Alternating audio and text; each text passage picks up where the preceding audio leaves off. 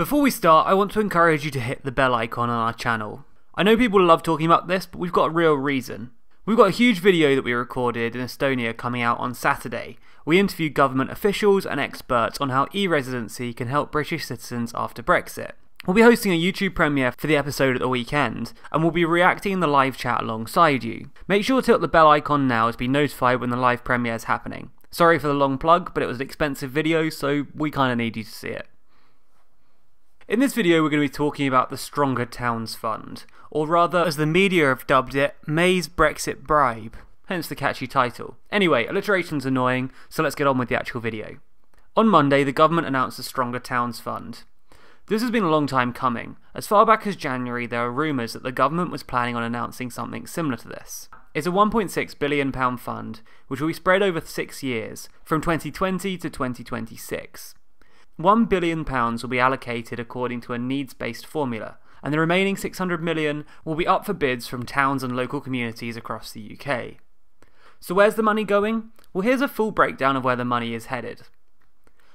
You might have noticed that none of the £1 billion already allocated is going to London, Scotland, Wales or Northern Ireland, and barely any money is going to the south of England.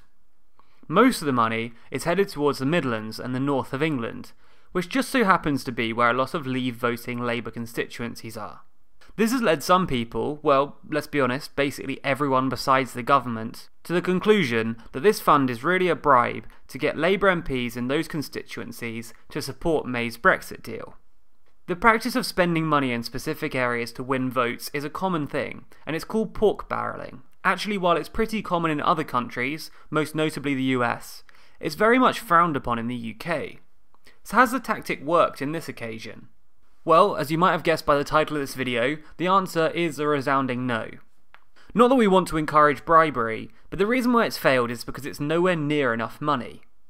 At about £250 million a year, the money is equivalent to less than 2% of local authority spending in the UK, and just 0.05% of total government spending. This looks even worse when you consider that the government spending in the north of England has fallen by £6 billion since 2010, according to think tank IPPR North. Gareth Snell, the Labour MP for Stoke-on-Trent Central, who had previously suggested that he might be open to voting for May's deal, noted that cuts made to Stoke-on-Trent City Council in the last 4 years are greater than the entire allocation for the West Midlands over an equivalent 4-year period. Similarly, Lisa Nandy, the Labour MP for Wigan, another Brexit voting town, noted that there was only £40 million per year for all North West towns, while Wigan alone had faced £134 million worth of cuts since 2010. In fact, basically all Labour MPs have renounced the fund.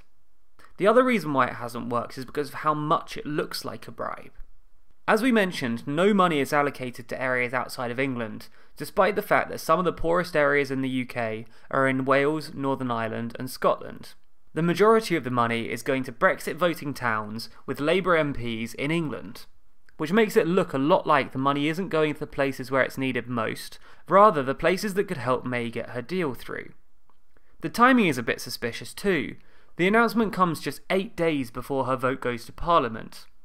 And given that towns won't likely see the money until 2020 at the earliest, the timing of the announcement makes it look even more like a bribe. As we mentioned at the beginning of the video, pork barrelling isn't a popular practice in British politics. And because this fund looks so much like a bribe, it's made it very hard for those Labour MPs to vote for her deal without being accused of pork barrel politics. If anything, it seems like May's made it harder for them to vote for her deal. If they vote for her deal now, it looks like they've sold out, and not even for very much in return. It's not going to make them popular within the Labour Party, and it's probably not going to make them popular with their constituents either, given how insubstantial the fund is. You might even say that her Brexit bribe backfired. Did we hammer home the alliteration enough in this video? I'm not sure. Anyway, thanks for watching, and if you did enjoy it, make sure to subscribe. As I mentioned at the top, our Estonia video will be premiered on Saturday at 10:30 AM GMT. After that it will be available just on our channel as normal, but the premiere allows you to watch it live with everyone else, and we'll be in the live chat answering your questions.